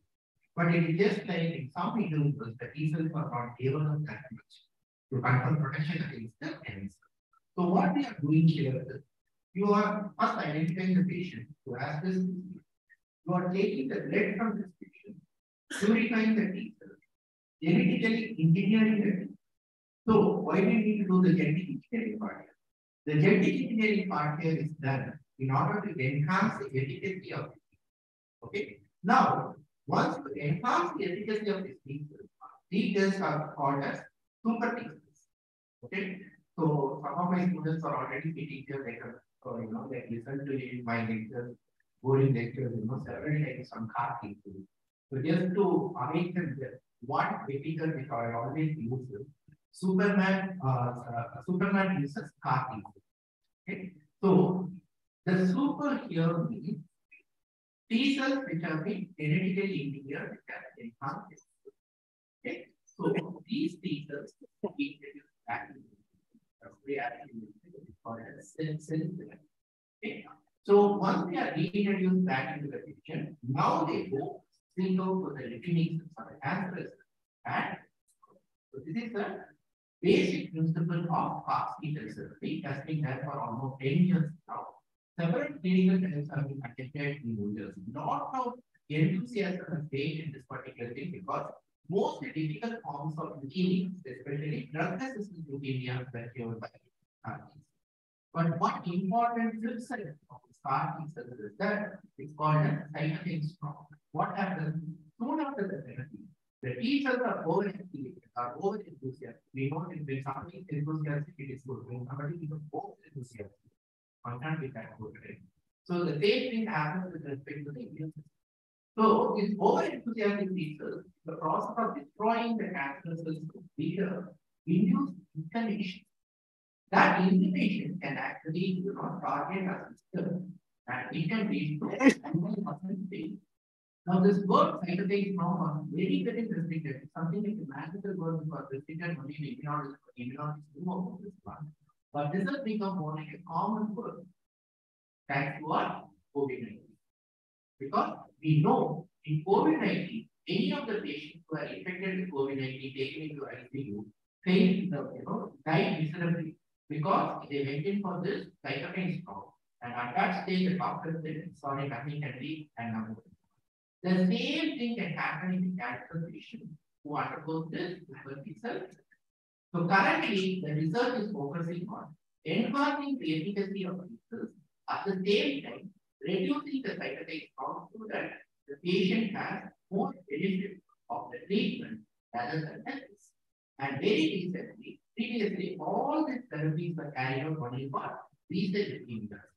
Very recently, a master work was published by use of traditional genetic engineering procedure. They even made a research work with T-cell cancer. That was a very enthusiastic. So these are all very enthusiastic, mind-boggling rocket research going on in the field of cancer therapy. But I think that never pointed out and nobody pointed out. The flip side is the cost. So when you are raising questions regarding this one, as a lay person, you also let us know what do you feel when, of course, all of us are quite familiar with cancer, all of us see what are the cancer patients in our own family, all of us are on the trauma of attending a cancer patient and literally seeing them die before our own time. So, if you have a situation like that, and that is an excellent treatment available, but then the treatment is not affordable, right? 4 crores to 5 crores. Nobody can even imagine. So, what are the measures we can take? How well we can represent it to the government Or in other words, what are the alternate strategies we can bring in so that the cost can be reduced and the excellent therapy can be made available even for patients who are at stage. So one thing we should all remember is that whether it is CAR T cells or genetic engineering or whatever it may be, everything is coming out only because of the strength and breadth of the scientists. And as scientists, we work for the society, not for individuals. So when we really do this work, the final ultimate goal and the satisfaction we get, we want this one to be translated even to the last member of the society. And unfortunately, this is not happening. So we need to also discuss about this fact that we make sure the robust science, the excellent science, mind-blowing science, groundbreaking science, even research and last versus the. With this brief conclusion, I now open up the discussion. Whatever questions come on the which one will go. Yeah, we have some questions in the chat box.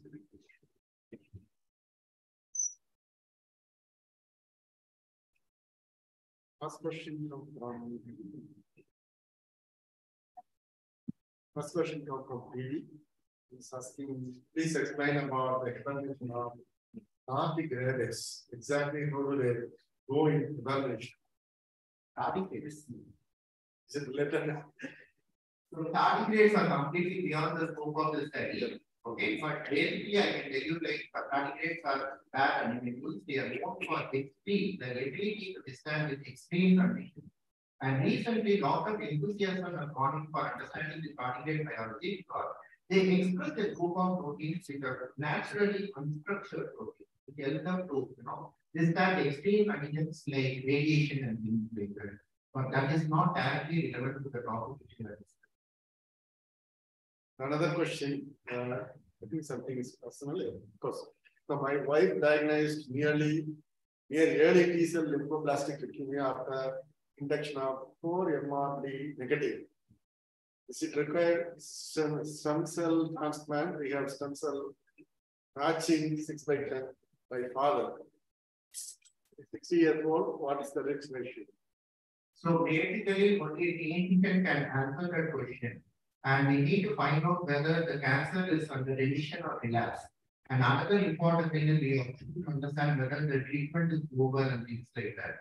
Basically, one thing which I can tell you is stem cell therapy is in cancer is given along with chemotherapy and radiation therapy for regeneration of the blood. It cannot be a standalone therapy. Some questions are from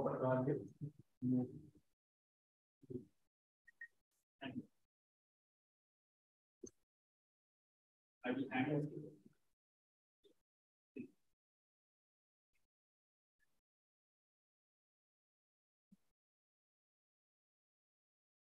I have 2 questions. First question is a general question on genetic disorders. Dr. Priya was mentioning that very few cases of leukemia are hereditary in nature. That too, in those hereditary cases, the individual is not only affected with leukemia, but affected with other disorders also. In this context, my question is whether genetic disorders, whether hereditary or due to exposure, the cause of which can be exactly mapped to a single or a group of cells, whether it is a challenge. And my second question is, what is the progressive therapy of hemophilia, genetic plus blood disorder, using gene editing? Yeah, I think I'll take the first question. Yes, we should ideally trace back not cells, but at least a single gene or a bunch of gene regions. As I had pointed out to you, the genes which are considered as risk factors that have been identified in lymphoblastic leukemias. So they may be single, or when they are going to be present along with another mutation or another genetic defect, then the chance of that individual developing a specific type of tumor will increase manifold. The work that has been carried out using the whole genome sequencing technology has done this in terms of identifying not just single gene defects, but multiple gene defects, not just gene defects, but defects in terms of their expression, where there is, a very high expression of that particular protein, which is causing downstream so many unwarranted or unwanted effects, leading to the development of cancer. So we have identified the number of what are called as tumor-specific and tumor-associated antigens. These antigens are actually proteins, and they arise from the genes which code for them. So ultimately, yes, it does boil down to defects in the genome, and knowledge of this. Still, a lot of defects are unknown. So the knowledge of this, as we do data mining, because no two cancers are alike. Even if two people are diagnosed with the same type of cancer, the chances of these being identical, having identical genetic features, can be very, very minimal. Although most frequent mutations, most frequent defects are known. If you look at the TCGA database, the percentage of patients, they are over 100. The percentage of patients who carry the most frequent genetic defect would be 10%, 15%. What about the rest? So it's either a combination of all these defects, or some unknown mutations or genetic pressures are still existing, and there's still a lot of work to be done. Hopefully, the whole world is now coming closer with all these technologies coming or becoming accessible to countries like India. So we are able to keep pace with whatever is happening with this, but still, cost is a very huge issue, even in terms of diagnosing these genetic defects. I think for lower income population is absolutely not able to get these tests done. So, a lot of work has to be done with regards to equalizing both the testing, diagnosis, as well as the options. Maybe I will take the hemophilia question. What is the question regarding hemophilia? Because my understanding is it's a very simplistic. That's what they say, one-to-one correspondence when the genes have been already identified. So what is the progress in that? Okay, it's in hemophilia. Okay, hemophilia is basically caused by mutation in the X chromosome.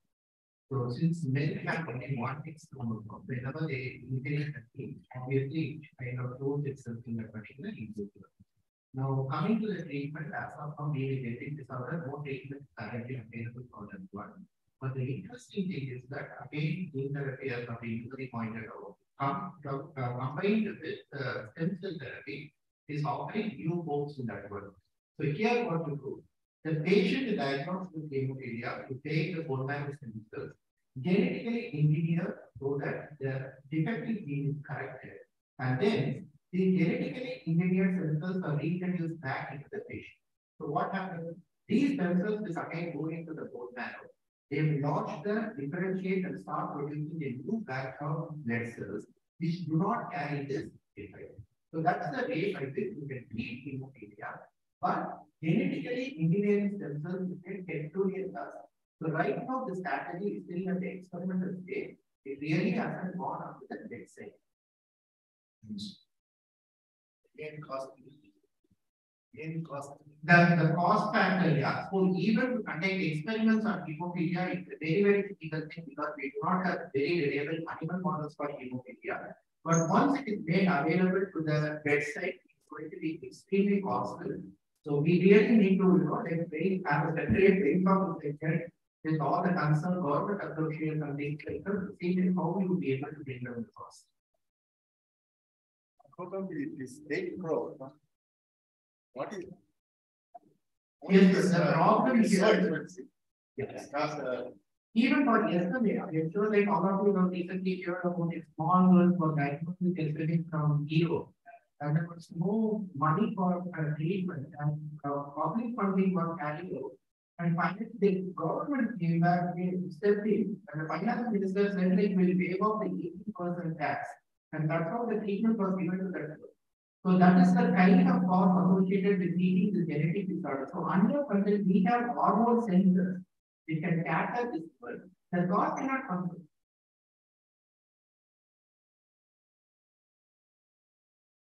Question from chat.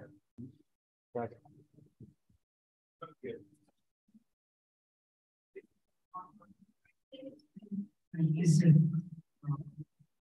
Sir, CRISPR-Cas9 gene therapy. For particular, for example, ALL is caused by several mutation genes.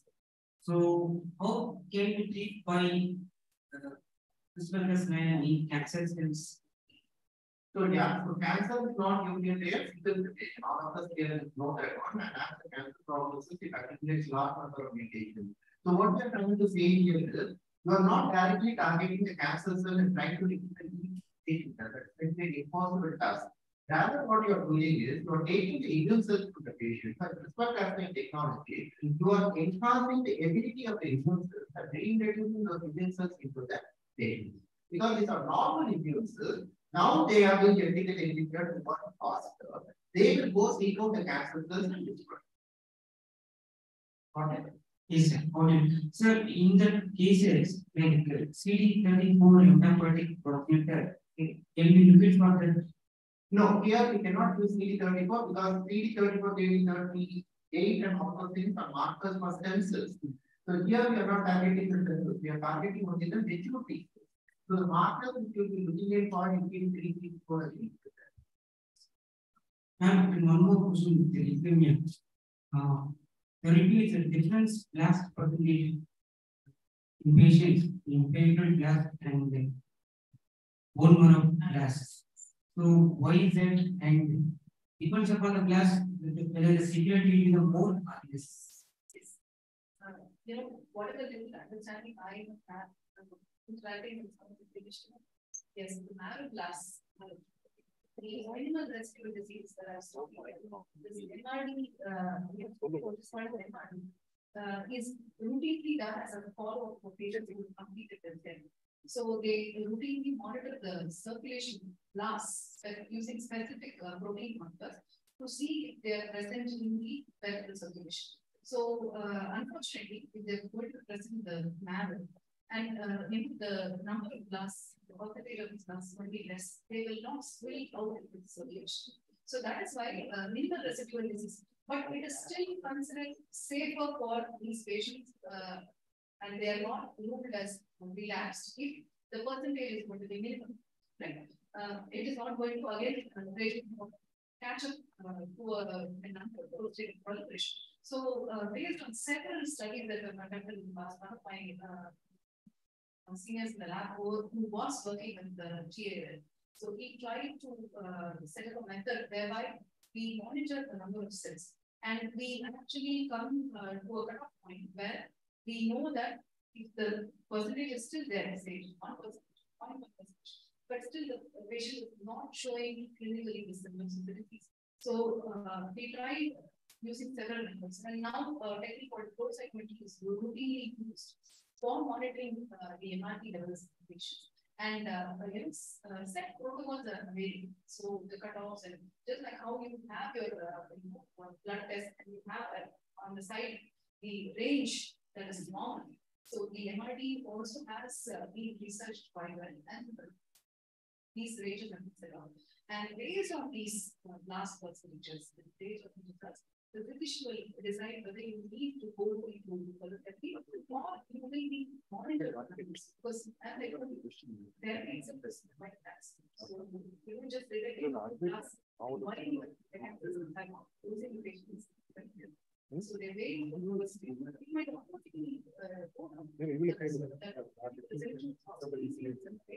so again there are a lot of comments. So these factors will not be changed.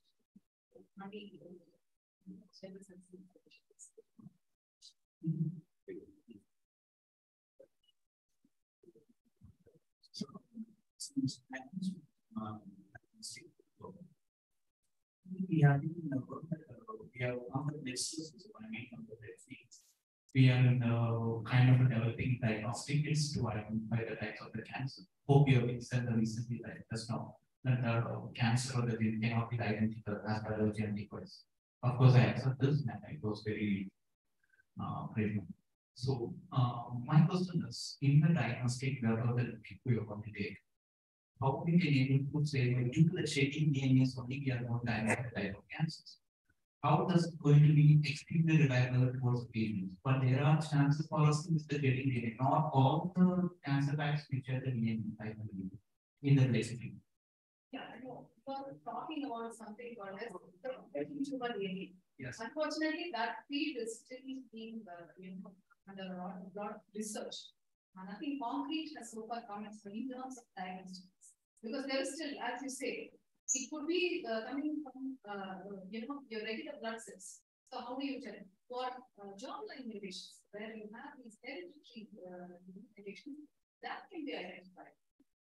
These have been routinely used for diagnosing or identifying tumors like breast cancer, familial breast and ovarian cancers. I'm sure you've heard of this actress called who was found to have PSL mutation, and she underwent radical surgery because she had a familial disposition. So such tests for these specific genes very well known and established association with tumor development. Yes, we offer them genetic counseling, and such preventive measures can be done, although they are drastic. Instead, we can keep monitoring conditions, but the cell-free DNA part that you're talking about, shed DNA, I don't think that is getting a diagnosis. We need a more concrete data to set up. Absolutely, because there's still a lot of background that will come from, say, a liquid biopsy, basically your blood draw. If you're going to use that to capture the DNA that is shed or which is coming into circulation from a distant tumor site, right? So you can still have a lot of background noise. We have regular cells. So how are you going to tell the tumor part? And what if there is natural break in those DNA, but you identify that wrongly? So a lot of these have been standardized and optimized. These protocols are not yet ready.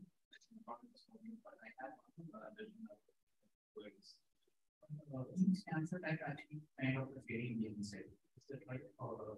Yes, obviously, because cancer is a disease which is known to spread. So now they are looking at the possibility of the DNA for establishment. And of course, when there is going to be a cancer which is growing to a specific size, you are going to have cells that will follow from the tumor and enter the circulation. Whether there is going to be some other process whereby cells of the parent do not, cells which do not get oxygenated, they die, and naturally the DNA from these cancers will enter. So there is a lot of availability. The hypothesis is quite strong that yes, cancer cells do shed the DNA, and if we are lucky enough to detect this, then a lot of early diagnosis is possible.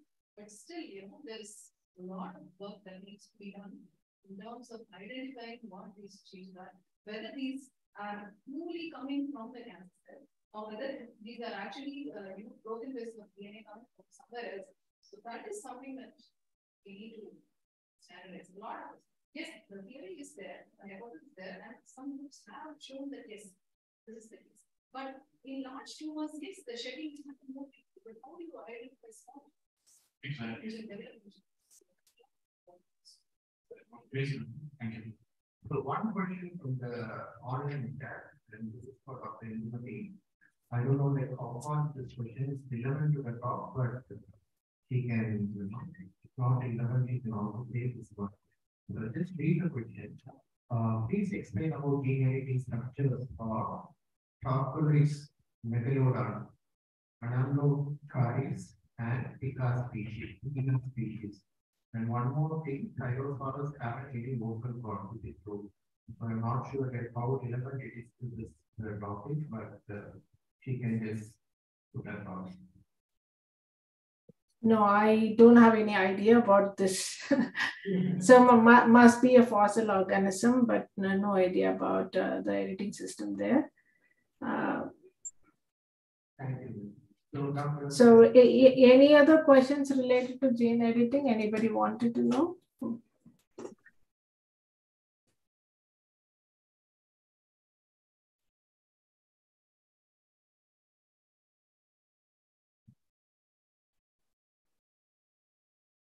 Yes, we have already saturated. So we'll take the final question.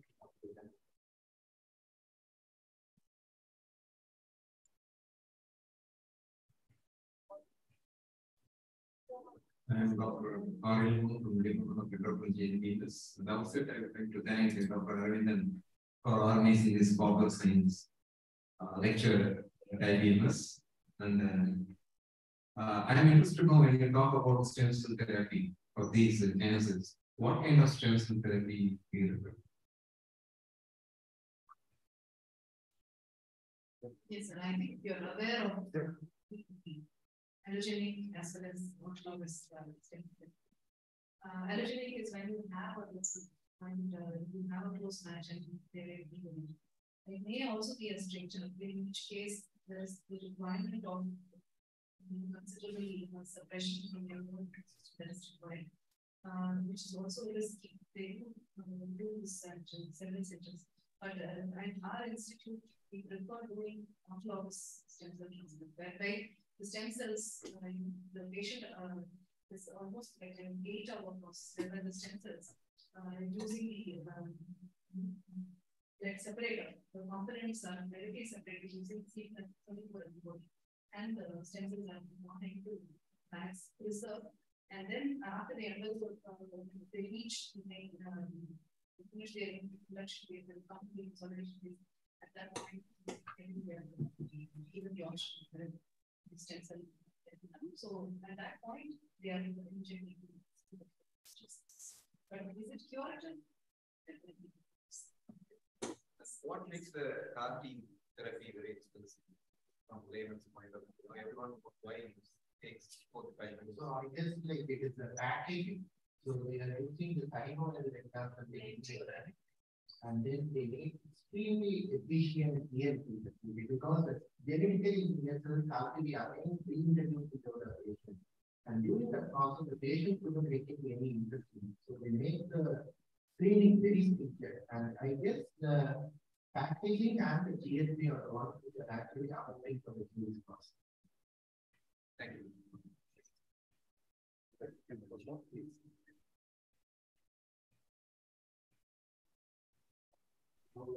Conclude the session. Going to be a lot of thanks. So I just throw thanks to Priya. In fact, she was contributed last year, and today she's going to be at the plant after the campus. Fortunately, is now put on the stage. She has to stay back in Hyderabad. Immediately, she asked us to go on to the meeting, don't change the meeting because of my absence. I can available in Zoom. So we set up the meeting in Zoom. Thank you, thank you for an excellent talk. It was a nice talk. Unfortunately, today is Sunday and audiences are less. And another event is going on in Chennai. That's a book exhibition. We never thought of it now. Book exhibition, in fact, a lot of interest will grow that. And that's the reason we got less of the exhibition. Otherwise, even in Sunday, we use ticket at the. And my special thanks to Dr. Priya Ramanathan. She's always with us and she's part of our PSL. So many lectures she has given, and we started a lecture on the cancer immunotherapy from Nobel Prize in 2018. Thank you, Dr. Aravindhan. So obviously, we started associated with PSL and the second lecture participation in PSL. And he took initiative to arrange this call and discuss with these authorities. Thank you. And my special thanks to the Madras University authorities to provide the call for us. And my thanks to the technicians who are working here to make sure that audio and video and lighting system are available.